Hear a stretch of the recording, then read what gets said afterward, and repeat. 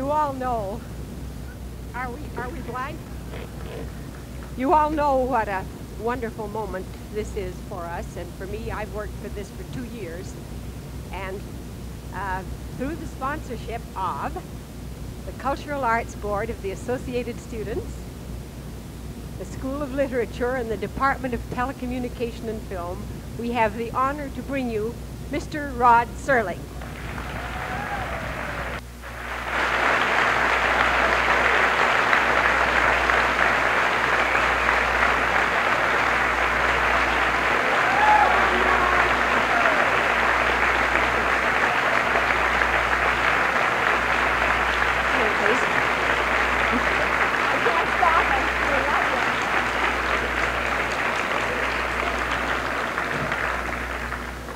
We're also delighted to have with us this evening the lovely Mrs. Rod Serling.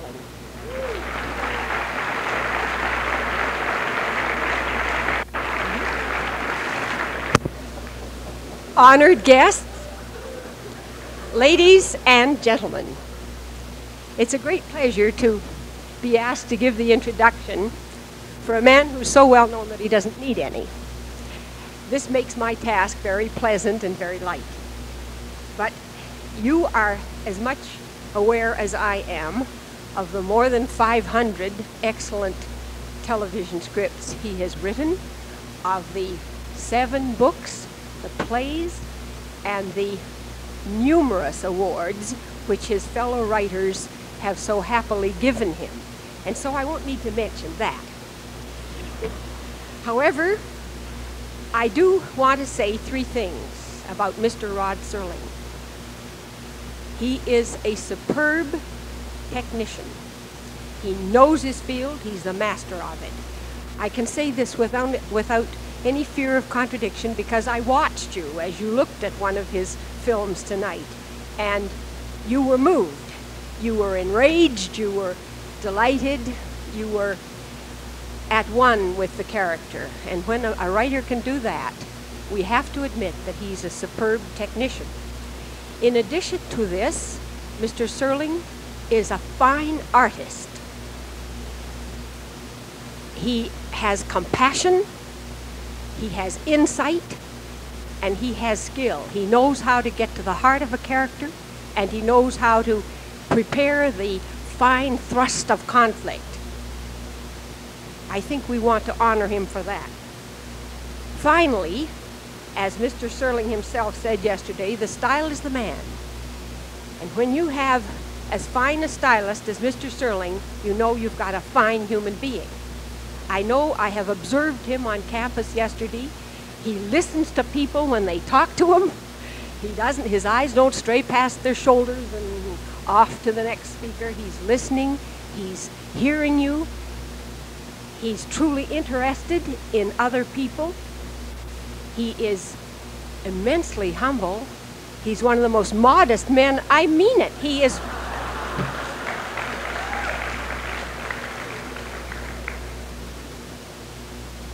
He is, in my experience, the most modest man to come out of Hollywood. And I think this is part of the measure of greatness, is true humility. And he's got the gift of laughter, and he can share your laughter. If you think we like him here on campus, you are right. Mr. Rod Serling.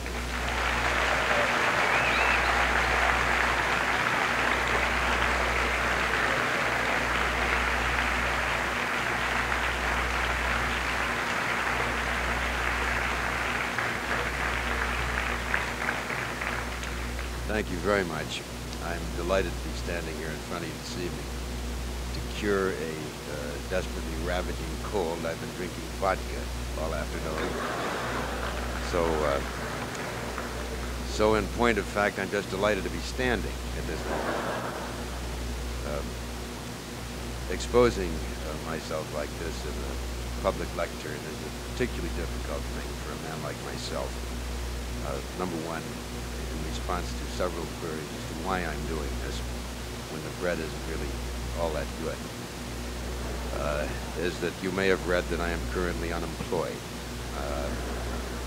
they took away Night Gallery, which was the only show I had currently on the air, and so I am frankly without work. And I came to San Diego because there's a marvelous ocean-oriented magazines here, Oceanographic and a few others, and I have in my possession, and I'll admit this for the first time in public, a picture of Jacques Cousteau, which I thought might be one of those centerfolds, because that's becoming the thing. This is a picture of Jacques Cousteau in the nude, sitting in 20 fathoms of water on a rock with an abalone covering his private parts. And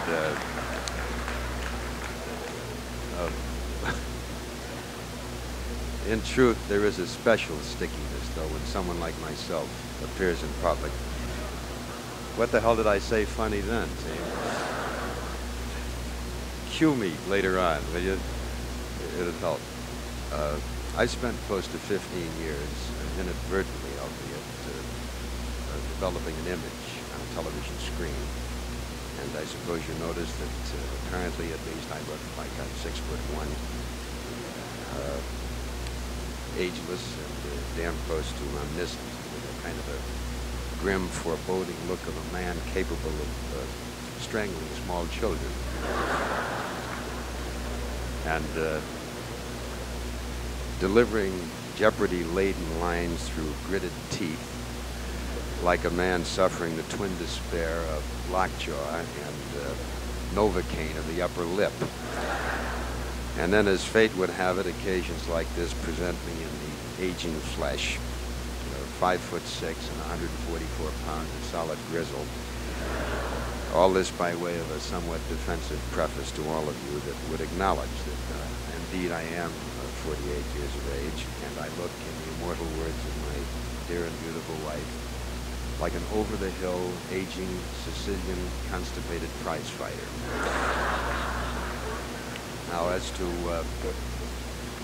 the format of this evening is, I gather that I will deliver these prepared notes, which will run approximately 30 minutes, and then we will open it up as best we know how and as best we can in this sizable room to a wrap, to some questions and answers.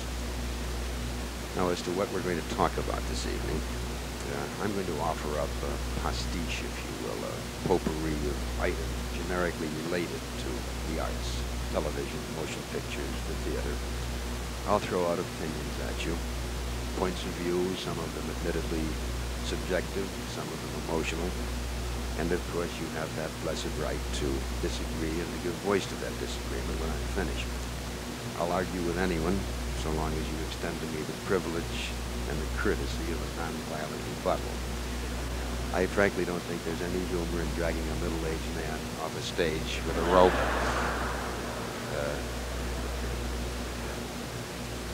down the tracks to the car barn. Now, for openers, let it be acknowledged that I happen to love motion pictures. I consider myself a somewhat selective patron of this particular art form. I think further that in the past 5 to 10 years, I've seen more exceptionally good films than in the previous 25 years of picture going. I have some corollary nitpicking criticism of the current sentiment. The one thing I hate like hell to put down $1 for 10 cents worth of buttered popcorn, and when it going to the movies costs a minimum $5 for the tickets, this does in some subconscious way make me more demanding of quality on that screen, more than in the old days, when it was rather difficult to be hypercritical at something that only cost you a dime to begin with, and also came with a double feature, 2 comedies, cartoon, a newsreel, bank night, bingo, and sometimes free dishes. Now, I'll also make this admission to you. I think your culture, the culture of your time, your age, the culture of the young, and mine, don't always jibe. For example, when I read the other night that the Rolling Stones can pick up a cool $500,000 for one evening performance, and I look at Mickey Jagger's in his $500 Halloween costume, and I'm given to understand that he and his group have become somewhat a legend with their little ears splitting cacophony of noise. I get a perverse feeling that perhaps I've lived too damn long. Now, this sense of resignation on my part is aided and abetted by my own two college daughters who look at me like I was something left over in the house by Goodwill Industries. I do think, however, that there is some mutual level of response that your generation and indeed my generation can share. We can see films like The Graduate, Patton, The Summer of '42, The Last Picture Show, and Clockwork Orange, to name just a few, and find this mutuality of response to artistic prods. For in truth, motion pictures are far more artistic than they ever were before. I think they're more honest, they're better performed, they're infinitely more courageous, they're more inventive, they're more cinematic, and more satisfying as experiences than the previous quarter century of motion picture making. And quite obviously it follows that they are far better reflective of what are the current mores of our time than their ancestors did. One need only look at the explicit evidence of our new sexual relaxations, which are now documented by this new cinema verite. Now, there are obviously two levels of sex on the motion picture screen. There's the garbage variety, the porno, X-rated little adventures, in which sex is all there is. No attempt to buttress up the screen with anything vaguely resembling a plot or a characterization or an advancement of a theme. Now, these are the so-called mattress movies. Plain, simple, and usually uninspired. But hurriedly I interject, I would never censor the X-rated film. I wouldn't boot it out of the theater. I wouldn't rip it off its screen. I wouldn't try to padlock or to imprison the exhibitor or the house that exhibits. I don't believe that filth can be cleansed away by edict or by legal muscle. And in truth, how damaging to the moral fiber of this country is the so-called skin flick? Well, first of all, it isn't new. We think of it as innovative by way of social custom. Actually, our fathers and our grandfathers were privy to this extracurricular romancing in their day, though at the time it was a kind of a sniggering secret, an 8mm reduction print that was bicycled from lodge hall to lodge hall for the benefit of the local American Legion. It was then called a stag film, and you generally sought entrance through a back door, surreptitiously knocking, cloaking your face, and announcing that Joe sent you. And nobody worried about moral degradation because this was a kind of a boys will be boys semi-athletic event. To taste this particular forbidden fruit was the unspoken right of the male animal long before chauvinism and women's lib became household words. Nowadays, of course, it's a public event, these pornographic films, and you pay an awful lot of bucks to get in to look at them. Though I must admit to some serious question as to who it is that attends pornographic movies. Now, I've never parked myself on a corner with a hidden camera and recorded the nature of the clientele. It's my guess, though, that skin flicks are attended by and large and supported by ancient roués who, with trembling fingers and perspiring palms and dilated pupils, sit amidst the dark fantasy of the theater, devouring all those adventures on the screen, titillated and tantalized by the perversions that have been denied them during their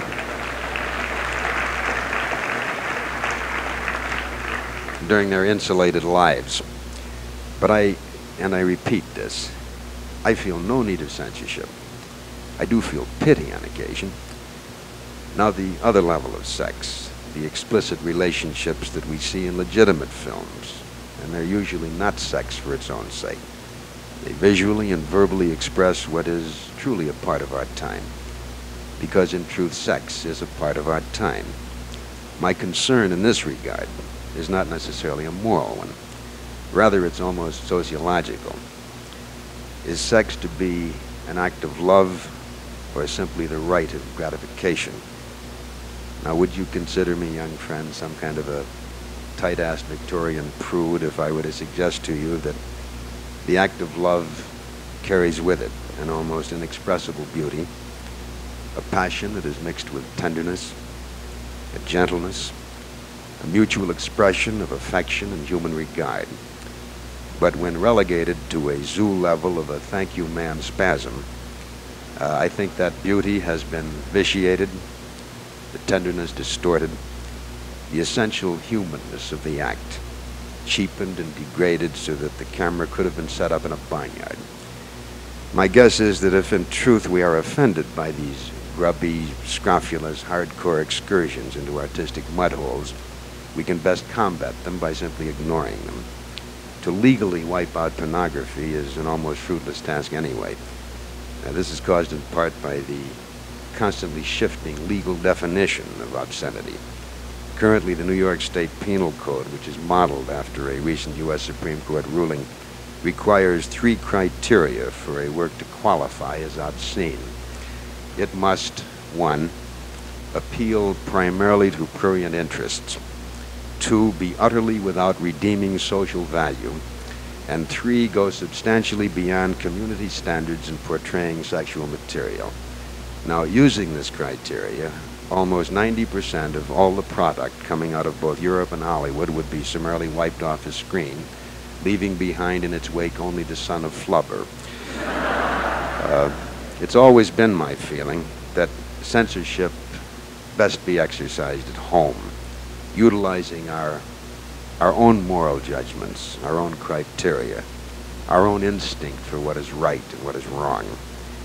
Self-restraint, I believe, is a much more realistic approach to the ultimate decision as to what we should see and what we shouldn't see. I mentioned censorship, and I repeat it, because I think its specter is, in truth, a menacing one. While it might respond to some transient ugliness that visits a neighborhood theater, it carries with it a projection of much more serious and much more damaging consequences. For as always, the question must be asked, who is to be the censor? Who is so omnisciently wise, so moral, so ethical, so right, to make clear, clean moral judgment as to what we should see and hear and what we shouldn't? Too often, and this can be historically annotated, I believe, what begins as an outraged foray against the dirty book or the dirty movie becomes a weapon of oppression against the freedom of thought, the freedom of expression, the freedom of having a point of view. It begins, in truth, as a moral issue, but frequently winds up as a political one. There is in this country a strangely paradoxical view of what is right and what is wrong anyway. It evolves as a not very pleasant, selective sense of outrage that we seem to have in our country. We can scream bloody murder at enforced busing of school children, but we can show little comparable emotion when the white folks in South Carolina attack a busload of 8-year-old black children in protest against busing. And this picky and choosy choice of principles applies to our national attitude as to what is clean and what is dirty. Now, in the mass media, television, there have been overt and militant attempts to take sex off the little screen. Our rationale is that an act of love, legally sanctified or otherwise, can be very damaging to the psyche of the young. Now, it's possible, on the other hand, to look at television during any given evening and see violence unfettered, unrestrained, unmuzzled. Death offered up in living color by garrote, machine gun, claymore mine, pistol whipping, blackjacking, or to the purest amongst you, death barehanded.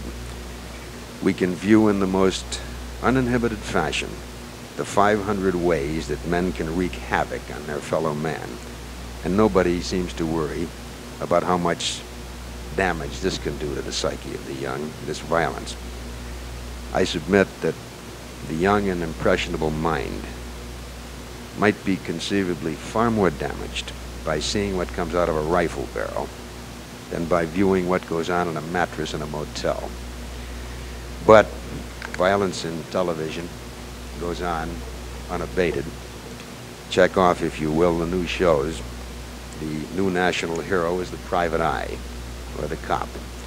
You've got Cannon, Mannix, McLeod, and Barnaby Jones, all lined up shoulder holster to shoulder holster.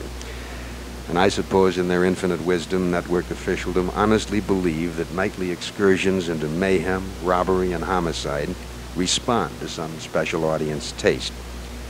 But I have this perverse disquiet that to a country already satiated, already sickened, already over-surfeited with violence and assassination and bloodletting and crime, we're far better served by a more balanced, a more reasoned, a more civilized presentation of life as it exists.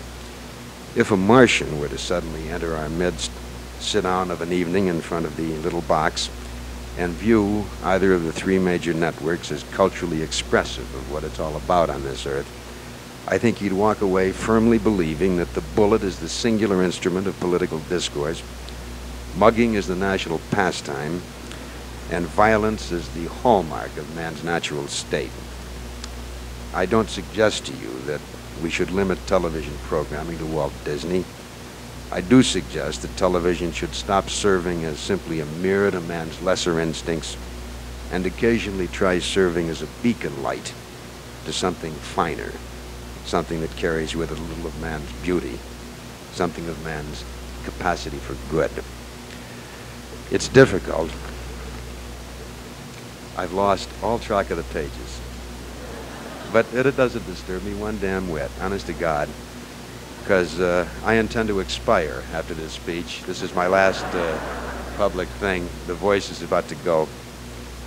It's difficult, and I'll grant you this, to view television consistently and constantly and take it seriously the majority of the time.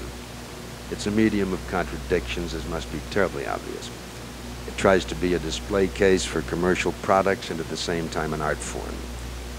It gives you Laurence Olivier playing Hamlet, and then it gives you Lawrence Welk. And 15 minutes later, it offers up Arthur Godfrey hawking detergents. It occasionally tries earnestly to suggest what are the burning and consummate issues of our time, and then totally vitiates the message with 12 dancing rabbits with toilet paper.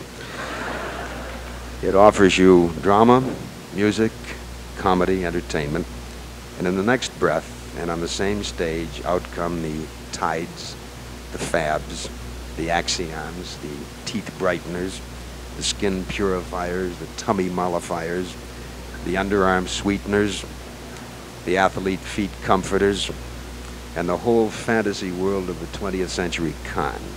Learn to love me, feel the need of me, and then get the hell out and buy me.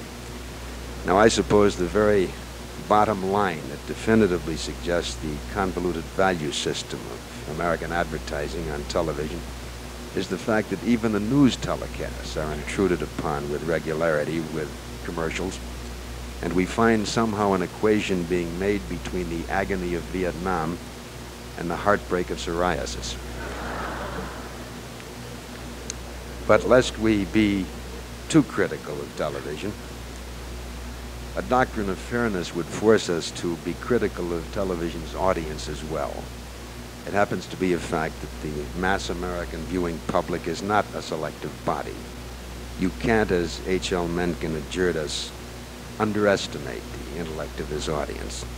Now, this isn't meant to be snobbish. I do think that it's a supportable thesis that in our pursuit of the good life, we've managed somehow to shove aside realities, to conjure up a time we can live with, and do so without guilt. And television has a knack for either wiping away reality or posturing it in such a way that fact and fantasy are intermingled.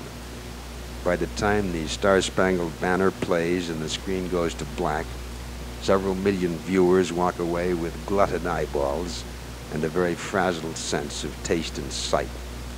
Now, they witnessed the body count in Vietnam, but at the same time they saw the nuptials of Miss Vicky and Tiny Tim. They watched the Pope visit Yankee Stadium and the funeral of President Eisenhower. But they've also seen a classic distortion of history called Hogan's Heroes, in which the Nazis are nothing worse than bumbling, affable chubbies whose singular crime is simply their own stupidity. And in truth, if we can believe that there was no Dachau, or no Treblinka, or no Lidice, or no gas ovens, then it follows that perhaps there wasn't a My Lai. And through the good offices of television, humanity declares itself not guilty of the atrocities visited upon itself. That's television. You go from weather statistics to sports, to the results of air pollution ratings, to war casualties. And when you hear the figure 41,000, what the hell was that? Was that the attendance at the last New York Giant game, or was it the number of young Americans who came home in boxes? I offer you now my own Uncle Rod's critical analysis of a few television shows that I have, worse luck, been exposed to over the last couple of seasons. I don't suggest that they're symptomatic of all television, but by their presence and by their popularity, they point up, or perhaps down, what is the level of taste of a relatively large segment of the American public. Now, I would appreciate if you didn't boo or applaud or laugh or anything until I finish this long line. There's a show called Let's Make a Deal. Now, this is a clinical study in avarice and greed, in which perspiring yo-yos go into convulsions trying to latch onto a warehouse full of acquisitions for free, egged on by a studio audience doing a little precarious perspiring on their own. Then I saw a show called The Dating Game, in which a vapid, mini-skirted runner-up in a beauty contest throws prepared and thinly veiled sexual questions to a trio of trick-or-treat Charlies who are all obviously lusting for her body and the residual prizes that go along with her. And the whole affair, by God, pulsates with all the excitement of a Pillsbury bake-off. Now, there's a preeminently popular show that is thrown at us once a year called the Miss America contest. Now, it's damn close to being un-American to knock this show, and I'm sure, you know, some subversive committee in Hollywood runs around after you, and anybody who knocks Bert Parks or his dentist immediately gets put on the list. Now, this funny Atlantic City, New Jersey ritual, is it Atlantic City? Yeah, it's a concession I make to my sensitivity. I forget things that I don't care for. It presents admittedly beautiful young women doing their thing. And their thing is frequently dancing upside down, some less than memorable dramatic readings, exuding the same kind of talent and sincerity one might find in professional wrestling, or the roller derby, or an area or two from Gilbert and Sullivan, delivered with at least gusto, if not always sensitivity, and not always on key. But the major criticism that the whole bloody thing reeks with such blatant, naked, and predictable commercialism that one almost yearns for a tent medicine show where the hapless victim gets his pocket picked, at least without pretension. Now, frequently I'm associated with fantasy and science fiction, shows like Twilight Zone and Night Gallery. And I'd guess that my own excursions into the imaginative are exercises in stringent reality compared to some of the three think tank offerings that I broached to you this evening. Small fantasy, which I share with you. When I look at commercials, for example, I begin to fantasize as to what I would do with the commercials to improve or to make them a bit more palatable. And I came up with what I think is a dandy, which I will now share with you. Chap, fade on, chap stands on landing of fourth floor window way up on the building. And he suddenly leaps through the air and lands in the open front seat of a sedan convertible. And my fantasy takes this form that one day this poor bastard will land on a stick shift, and at which time he will know the real meaning of Hertz.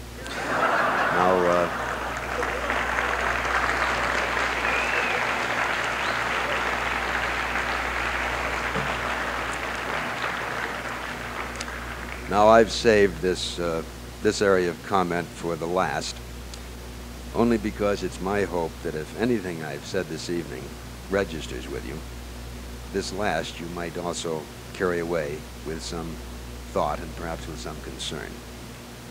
I speak to you now as simply a concerned American artist.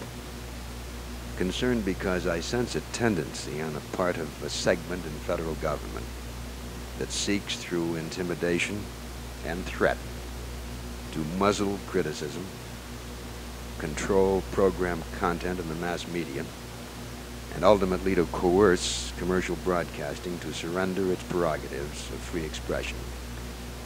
I call your attention to a particularly ugly little speech delivered a few weeks ago in Indianapolis by one Clay Whitehead, who is the director of the White House Office of Telecommunications Policy. In the course of his remarks, he suggested that the administration would submit legislation to the Congress, holding station managers responsible for the bias, or as Whitehead put it, the, quote, ideological plugola, unquote, whatever the hell that means. Now this follows, as night must follow day, the previous assaults on the networks by the Vice President. And Mr. Agnew has complained about network correspondents who engaged in, quote, instant analysis, unquote, and, quote, by the expressions on their faces, the tone of their questions, and the sarcasm of their responses made clear their disapproval of government policy, unquote. And now we're going to censor people because their lips are too bulbous, their noses are too long, their eyes are too suspicious, their hair is too sparse. Now what Mr. Whitehead and Mr. Agnew apparently are seeking is not objective news reporting. They're not looking, obviously, for neutrality in broadcasting. What they're demanding is pro-bias. They are saying, and have said, that unless network correspondents, news analysts, or news programs cease being critical of individuals and policy of the federal government, that federal government will hit them in their collective mouths with a club and then gag them. Now, first of all, I think it's absurd to believe that there is constant and consistent criticism of the government on the part of the networks.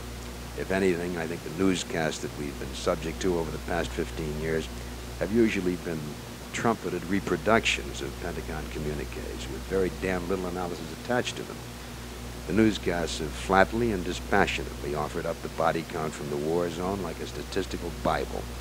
They have dutifully, almost religiously, quoted various officials, offering up claims and counterclaims that have been so damn blatantly devious as to make us blush.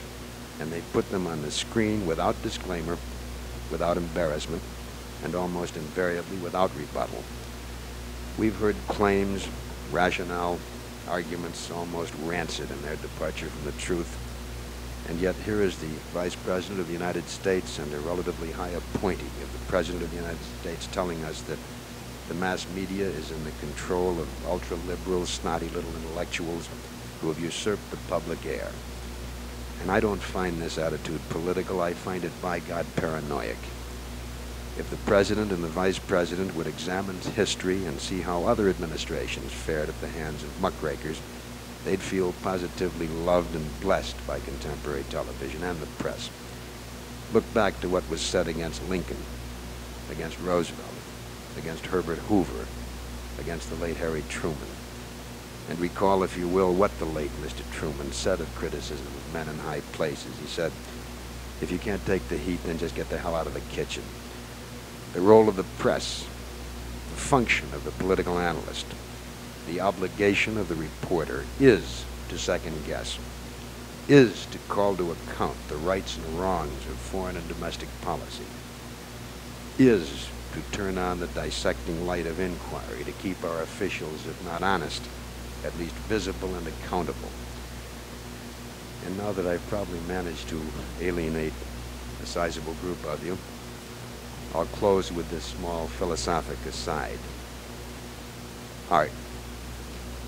Art in all of its forms should follow a precept that George Bernard Shaw once wrote of drama.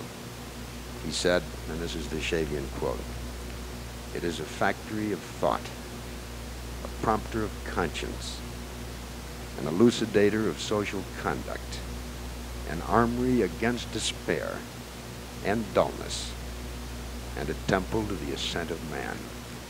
This, I would hope, might be the slogan of all art. Let it entertain, and let it examine and probe some of the desperations of our time. Let it, with courage, with wisdom, with restraint, and with compassion, allow its artists to speak out for what they believe and against that which they disbelieve, whether it be a painting, a television documentary, a motion picture, or the term paper of a college student. Let it represent all the strata of the spectrum. Let it use whatever language within the bounds of truth and taste to tell it like it is. And don't be afraid to tell it like it is. The Russian poet Yevtushenko made this comment: "One day posterity will remember this strange era, these exceedingly strange times, when honesty was called courage." But remember the reverse side of this coin, if you will. Just telling it like it is not necessarily art. There's that marvelous line in the play Butterflies Are Free, when the young director is talking about his production, which encompasses sexual perversion, hard drugs, prostitution, and a catalog of other sleazy 20th century accoutrements. And he defends this as a work of art because these things do exist. And another character in the play retorts by saying to him that, yeah, but so does diarrhea, and I wouldn't pay money to see it. I think in the final analysis, there is a cultural meeting ground between the artist and the audience. This lies in their mutual awareness of the responsibility of man, his art, his writings, his paintings, his statements, his poetry, and his law. Charles Dickens, speaking through one of his characters in The Christmas Carol, said, "Humanity. Humanity is our business." And art in all of its forms is expressive of the humanity that Dickens talks of. The artist must convey to his audience that the business of man, by God, is man. And the audience must in turn acknowledge the fact that it is not enough to feel guilt or remorse or even pity for the condition of some of his fellow men. He must do something about it. And all of us, we have an obligation to do something about it. So long as there is hunger, violence, wars, pollution, and prejudice and inhumanity, it isn't sufficient that someone like myself simply writes of it or that someone like you listens to it. We've got to do something about it. To know and not to care. That, ladies and gentlemen, I believe is the ultimate obscenity. Thank you very much.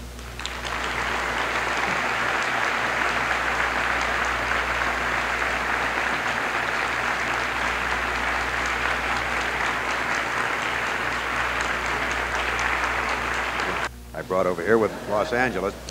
No, I think we have approximately 20 minutes for rapping, for talking, for questioning. Now, you're going to have to shout out the questions as best you can because I'm a little hard of hearing, among other things. And the other thing is that I will try to paraphrase your questions so that the others in the back who perhaps haven't heard it will be able to know the essence of your inquiry. And that's about it. No questions? Well, it's been wonderful having this chat with all of you. Yes, sir.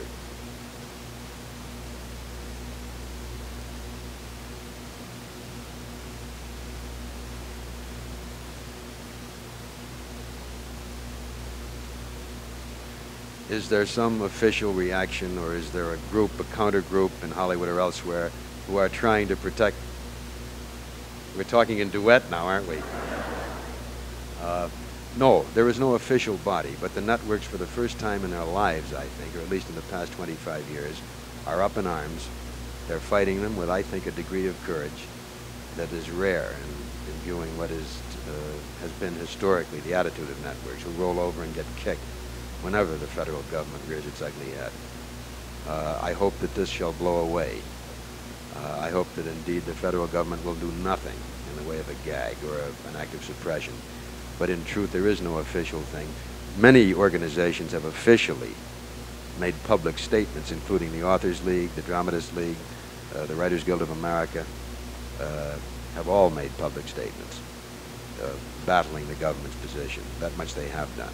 But there's been no concerted reactive drive yet. How do I feel about paid television? Well, number one, I've never seen it for openers. Number two, my guess is that because it deals with a profit motive, you'd pretty much have the same product that you'd see in commercial television. If they have an opportunity to telecast Leonard Bernstein and Peyton Place, and they know that 71% of the audience prefers Peyton Place and will pay 40 cents to see it, that's what they're going to program. So I don't think it's the answer necessarily or the legitimate response to uplifting the level of programming. What it might do, though, is give us access to some fine major drama of a sizable sweep, legitimate plays or major sporting events. But on a day-to-day programming level, I don't conceive of it as being a big aid to improve programming. Yes.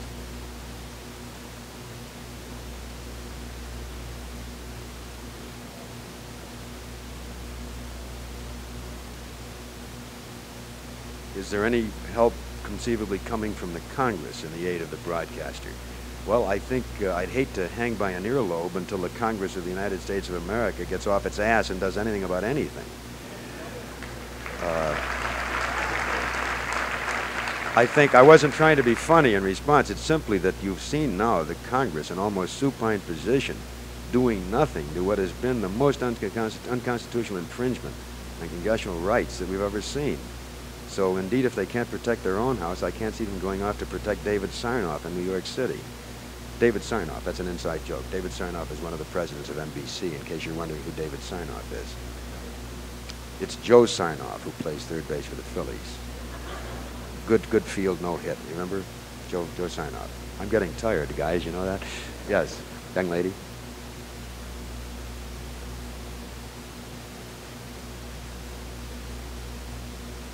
The first question is, where do I get the inspiration to write some of the things I write?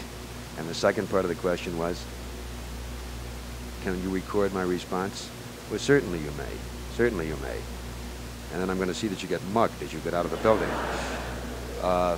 The source material of all writers varies from writer to writer, from moment to moment. In my own case, I'm frequently inspired by a social phenomena, a public event, a guy I know, a tragedy that I've observed, a funny, warm, lovely moment, an aura of sweetness that exudes from humans that I've met. This is all grist for the literary mill. How I sit down and get it down on paper, of course, is a technical thing. In my case, I take it to bed with me and I sweat it for 3-4 days. I think it was Tom Wolfe who said that writing was the easiest thing in the world. You just put a paper in a typewriter and you look at it and you bleed. And that, in essence, is what the creation of the written word is. But in truth, to the aspiring young writer, I would say that number one, write, keep writing. Writing begets better writing. It begets more probing writing. It begets a sense of style, all of this. And what's most important, it also begets a sense of discipline, which is urgent with the writer. You've got to get there and write. You know, even if it's sunny out and it feels nice. Why? Is something going on over my shoulder? Huh? Oh, thank you, Betty. I thought you were making faces behind my back, Betty. That's been known to happen. No, I'm belaboring this. But I think the essence here is that, you know, how you're visited by the muse varies tremendously from person to person. And as a young student writer, an aspiring writer, don't be turned off by the fact that it's not easy to sit down and write creatively. The problem with a student, of course, is that he must share that drive with 18 different subjects, a whole hell of a lot of social obligations, a sense of indirection and strangeness that is part of the whole process of maturing, finding yourself. And again, I repeat this over and over again, this is not meant to be condescending or Dutch uncling. The maturing process that I'm talking about happens to all of us. But I submit to you that when you become a professional writer, that kind of competition doesn't exist. All you're doing in life is writing. But you don't have an exam in sociology on Thursday. You don't have a dance date coming up on so-and-so. You don't have a march here. You write. That's all you do, see? Yes, sir? In the event that I'm re-employed? That's a great preface. Thank you. Thank you, Norman Vincent Peale, for that hopeful remark.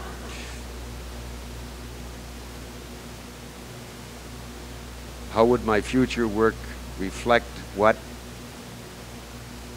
Oh, well, I think if I start doing films, I think I'll try to be a little bit more courageous in terms of the themes that I tackle. I'd like to do something, for example, that would be somewhat definitive on my feelings about war and violence, and I'm fast becoming a bloody pacifist, faster than I like to imagine. Beyond that, I think I'm getting a sense of humor that perhaps I was a little tight about that I didn't have 10 years ago, and it was a little more difficult to survive. Do I have protection on this stage? I mean, where the hell is the security police on this campus? Yeah.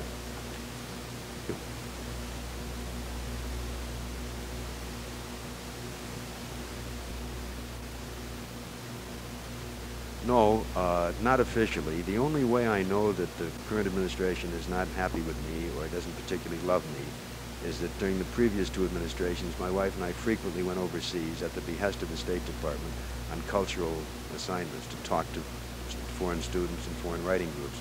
And oddly enough, or perhaps not oddly enough, we've received no invitations in the past 5 years. Now this, of course, leaves us with a sense of being unloved. But I can't argue the point. I don't want to be ragingly partisan in this speech tonight. I wasn't paid to deliver a political thesis. In truth, I'm not a big fan of the current administration, but it's my right now to say that. I offer that to you as a purely subjective point of view. You can certainly disagree with that. My feeling, of course, is that I think Mr. Nixon looks like he's wearing a Robert Hall suit with a hanger in it, see?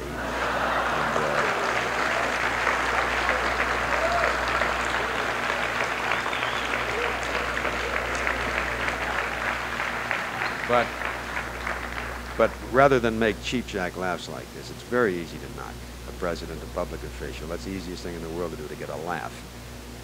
Thank God I'm not him. I wouldn't want to be the President of the United States. I wouldn't even really want to be the Governor of California, though I thought, I figured if Ron could make it, maybe I could too. Yes, sir.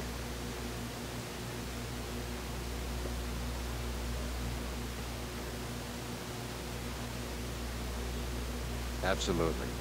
Well, that's the problem, of course.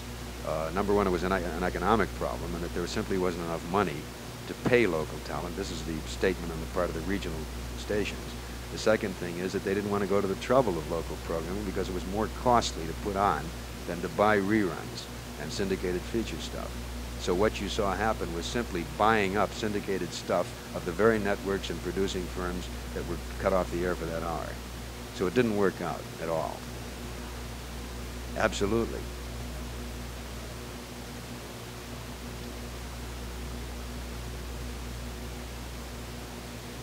Well, I don't see an answer, to tell you the truth, except, as is so often the case, the level of intellect is dictated by the audience itself. If the audience doesn't buy a product or doesn't watch a show, that's tantamount to giving it the kiss of death, and it goes off and something better replaces it. An example of this, I know this sounds euphemistic, and I mentioned this in class today. The notable improvement in the level of motion pictures, I think, is directly attributable to its sense of competition with television. Movies had to get better because they couldn't compete on the same level. If they showed on the screen the same Republic crap that we saw 20 years ago and had to pay $1.50 for it, they'd go home and see the same thing. So consequently, what you saw was an artistic breakthrough on the part of the cinema. Now, I think the same thing can occur in mass media television, that when the audience becomes so astute and so intellectually with it and so educated that they won't sit still for Bridgie and Burnett. Bridgie and Burnett, how about that one? That's the way I generally do my Anderson commercials, too. Through the teeth, like a small gasp. Bridget and Bernie is what I meant to say. I think probably the networks are responsive to a concerted intellectual drive on the part of an audience. And I think we can see it. You've seen it also in the documentaries, a vast improvement in the techniques and in the areas covered, the thematic areas and approaches of the network documentary filmmakers. This is becoming an art form all in itself. And then the last thing you look for, hopefully, is you, the next group, the people who are going to come up and do the executive work and the writing and the directing and the producing. I think, and this is not meant, again, to be either condescending or particularly flattering, the young generation today is so infinitely far better read, so much more with it, so much more articulate, so much more committed in most areas than mine ever was, that we can't help but see some kind of an intellectual response to this in terms of what we see as art form. Yes, sir?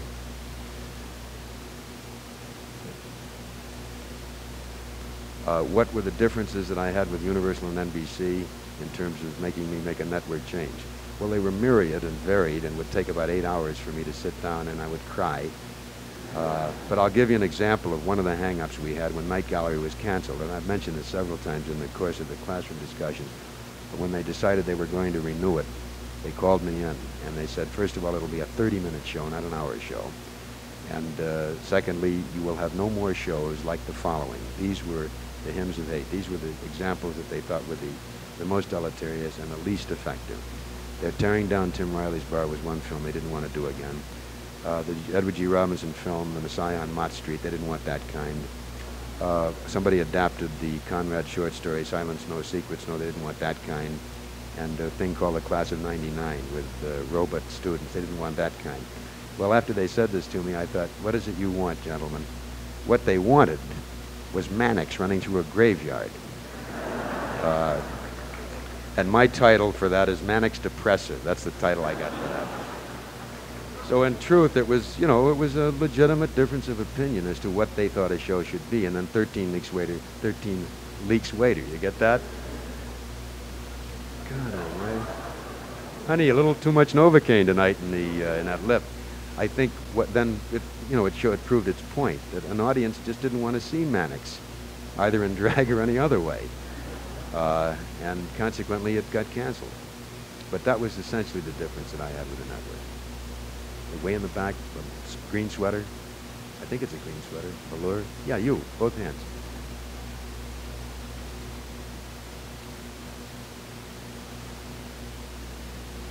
Well, I've not seen The Last Tango, and unlike so many millions of people, I refuse to make comment on intellectually what it is or whether it's worthwhile or anything, and until I see it, I'd as leave not mention it. So many people are talking about it now and taking opinions when they haven't even seen it yet. It's like when they used to censor obscenity in Boston. There's a famous quote by a judge who banned Birth of a Nation from Boston. He says, I haven't seen it, but I think it's a pretty dirty film. And that's the comment, that's the level of comment you're getting in The Last Tango.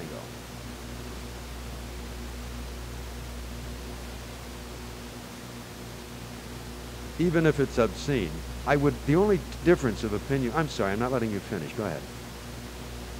No, I think the only difference, the level of reaction you have to a film like that is not whether it is good or bad, but is it an art form or is it not an art form?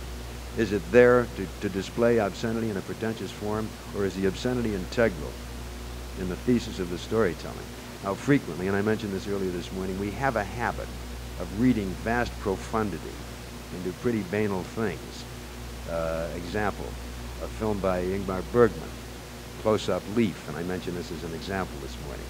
Dripping water, slow motion off the leaf, and everybody says, oh God, the symbolism of the Bergman shot, the water dripping off the leaves. You know what that means? Well, what it means is it was raining the day he shot, see? And too frequently we carry with it a strange intellectual pretension about things, and we love because everybody loves. You go to the Museum of Modern Art, and there's a white dot and a black thing, and somebody's looking at it sagely and saying, that is a painting, that's a painting. Everybody says, yeah, oh Jesus, that's a painting, that's a painting. And then they walk out and they're eating their hamburger and say, what is it? What was that? You know, it's a matador. That's what the hell that is. Okay, I think we got time for about 3 more minutes. Yes, ma'am. Yes, ma'am. A writing question.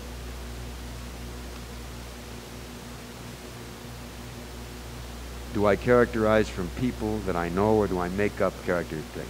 Depends on the character. Frequently, I find myself putting in character traits to totally fictional people, but that have taken root from a knowledge of other people. Some dialogue is done that way. In Requiem for a Heavyweight, which you may not have seen because it's becoming obscure now, there's a scene in there where Maish, the manager, plays cards with Army, the cut man, the trainer. And Army has a habit of, over the minute Gleason playing the manager, threw down the card, Mickey Rooney, who played Army, would look at it and say, that's good to know, that's very good to know, and it would drive Gleason out of his mind. I knew a guy who played gin that way. You'd throw the card out, and he'd look at the card, and he'd look at you, and he'd say, that's good to know, that's very good to know. And he wouldn't do anything, and you'd die. You want to know, is he going to pick it up, or are you going to go gin? This is a small, minor example of the kind of thing you draw from an experience. But as the writer, you can be God. You can literally, in almost totally universal fashion, assess any value judgment you want to a human being, give him any way you want it by way of a speech pattern, give him any point of view, political, social, or otherwise, and it can be valid so long as your character is consistent and so long as you believe it when he says it. Somebody asked Maxwell Anderson, who used to write fairly purple prose in terms of dialogue, but lovely language. They'd say, Maxwell, we've never heard people actually talk like that. Why do they talk that way? He says, because I want them to talk that way. That's the playwright responding. Read Ray Bradbury. Check off some of the Bradbury dialogue. You and I don't talk that way. But when you hear it, you believe it, you are moved by it, sometimes you're totally trussed up by it. But it's beautiful language, and that's the essence of dialogue.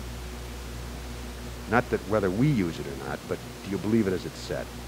Yes, sir, in the back, standing up, light jacket.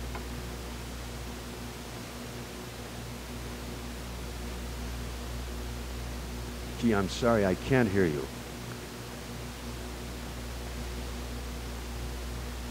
Could somebody paraphrase that for me, because I'm not hearing? A Death Valley with me and H.P. Lovecraft doing what in the desert together? I'm straight. I can't speak for H.P. Lovecraft. I don't know what his thing is, but I don't think fairly I could be compared to H.P. Lovecraft. Number one, I'm not that solid a craftsman as Lovecraft was in his day, and also he was a consummately skilled man in a certain given area of storytelling, which was the occult, which really isn't really my bag. But I'm a vast fan of H.P. Lovecraft, who is not really as old. Died, Betty, do you know? Fairly recently, in the 20s or 30s. So though we don't think of necessarily as a literary contemporary, he's not an ancient Victorian writer by a long shot.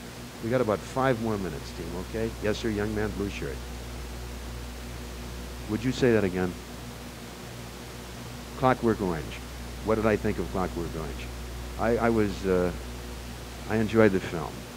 I felt that I was being cheated a bit and indulged in by Stanley Kubrick because he was trying to make a point about the worthlessness of violence by showing us too damn much violence, and which I thought was a kind of a cheap-jack cop-out, really. There were elements of violence which weren't really needed in the film. Kubrick, who I think is perhaps one of the 5 best American directors currently walking, brilliant young director, has a habit, I think, of a certain degree of self-indulgence. You can see it in 2001. I think a good 18 minutes could have been well cut out of that film and still had a hell of a classic movie. As it was a brilliant cinematic experience.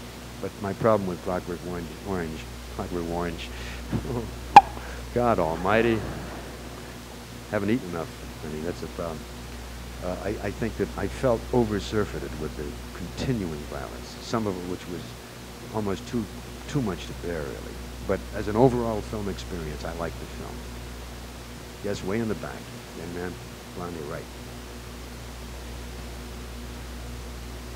What are my views on the psychedelic drug experience? Well, it's difficult to make a comment in any kind of depth when I, in truth, have never popped one or stuck it in a vein, and I don't intend to. I have a vast fear of the unknown when it comes to any kind of drug. Now, I know that marijuana is a thing and all that. I'm not making any moral judgments. You do what pleases you. Your thing is your thing. I submit to you, though, that I would like you to know precisely what is the long-term consequence of the usage of any drug before you wildly and with great sense of freedom embrace it as a momentary pleasure. Now, the concept of the artist being somehow stimulated by the use of a hallucinogenic and suddenly opened up vast vistas of creativity and he can write beautiful things because he's under the influence, I think that's crap. I must tell you that. I don't think anybody can write if he doesn't know who he is and where he is and what he's writing. I don't believe in a Jekyll Hyde concept. I think we are one, and our creativity is one, and there's nothing on God's earth that can, in a false and artificial manner, somehow enhance the creative process, somehow stimulate it from the outside. Yes, ma'am, pink shirt, pink dress lady, pink. I didn't hear you.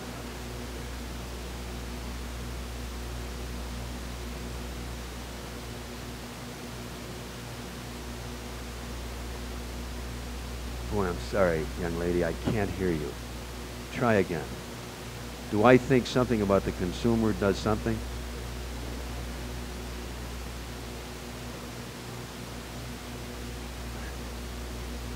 Quit beating around the bush. Say what you mean, you know. Feeding this unpalatable stuff, yeah.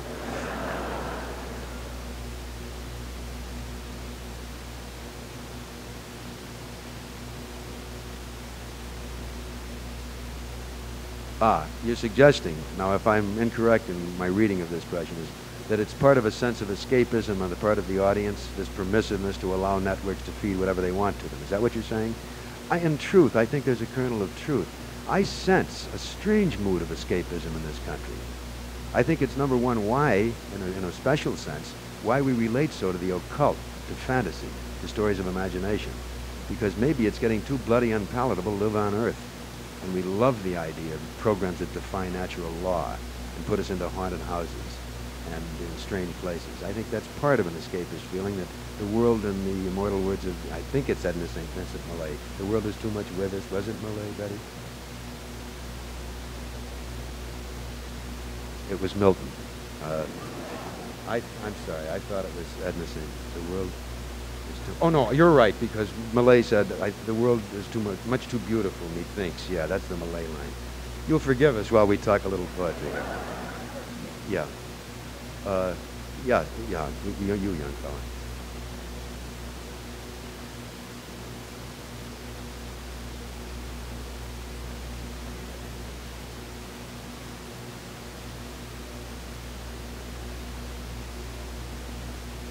Well, the question here is a legitimate one. You ask, what is the conflict between our own federal government and broadcasting when you can offer up as an example of a beautiful working relationship the BBC in Great Britain and the British government? Well, the one thing that the British government doesn't do to its broadcasting is to censor it. It makes no attempt to control the program content of the BBC. It does ask for percentages of time devoted to certain types of things, like music, like drama, like a presentation of the arts. But the BBC can put on any damn thing it wants.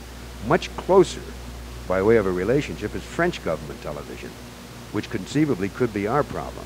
There, the French government blue pencils every bloody script down to the time announcements, and you dasn't say anything that is remotely critical of government policy in the country of France and French-controlled television. So, you know, let's forget the BBC. Let's worry what's going to happen, what might happen in Washington akin to Paris, that kind of thing. Yes, sir? White t-shirt, white turtleneck.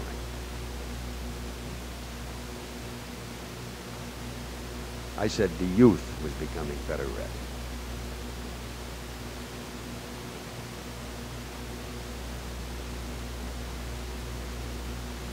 I'll try to paraphrase that properly. Do I feel that man, in relation to his surroundings, is taking aside technology? All right. Right. Is man improving himself? Yeah, I think essentially that the thrust is upward, that the progress is there to be seen. Apart again from technology. Let's take, for example, the whole business of race relations in this country. This is not to remotely suggest to you that we are now living as one in an aura of sweet brotherly love. But I also suggest that you take a look, for example, at some of the art forms as they existed 25 years ago, and what they did to some of the ethnic minorities in this country, what they did to the black American, this kind of thing. And you'll note that man is becoming particularly sensitive to his fellow man. This is a small, really almost a peripheral example of a fairly fundamental thing you're talking about. But I have a very sanguine, very hopeful feeling about the condition of man. Don't ask me why, but I do. If I didn't, I'd cut my wrists. Okay, about two more, okay, because I'm losing my voice, yes? What do I think is worth watching on television now? I'm hard-pressed to answer because, in truth, I watch so little. My wife to a lesser degree, but particularly I am addicted to late movies on television. And as to the current crop of dramatic shows, I see a few of them, and I see some quality. Marcus Welby on occasion will do kind of an interesting show. Nothing I want to award a Pulitzer to. But then again, Marcus Welby can turn around and say, what the hell have you done lately, Serling? And I'd be hard-pressed to respond. Well, I've done a couple of Anisons, that kind of thing. I've given 8 million American headache by watching that dull commercial. Yes? Say again. What is my present salary from NBC? Well, number one, it's a personal question I don't have to answer, but I can because it's nothing. So needless to say, I feel quite free to bite the hand that used to feed me, that kind of thing. Yes, with a cap, a blue cap.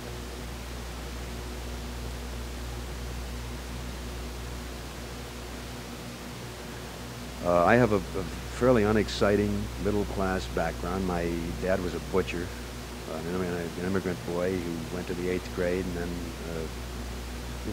worked with his hands. Very successful butcher. His thumbs weighed 12 pounds, my dad. That's a little joke that Tarzan made. Thumbs on scale, get it? But my dad was also a very articulate man, though uneducated, and he spawned 2 sons who became professional writers, my brother and myself. This was in upstate New York, a very small community, and then came the war. After serving in World War II, I came back and went to college, not really knowing what the hell I was going to do with my life, because I went into service very young, and I'd really never been a master planner about anything. And writing just sort of, came in through a side door, very fortuitously and gratefully for me that it did come, because I literally couldn't do anything else in my life. I can't screw in a light bulb without an afternoon rehearsal. I can't do anything. I can't sell anything. My God, I'd get lockjaw if somebody says, sell this policy. Might finally probably wind up telling the guy, look, I think it's cheaper just to die, buddy. That kind of thing. Listen, team, I think we've had a full evening. I want to thank you. Your level of questions have been, I think, quite outstanding, and your response has been respectful, even if you didn't agree with what I said. Because I'm leaving tomorrow morning, I must tell you, I don't know if any mark has been left on any of the kids that I've talked to, but I can assure you that in response, I've had a ball. I've had a marvelous time, a fruitful one, an enriching one, and I truly hope I'm invited back. Thank you very much.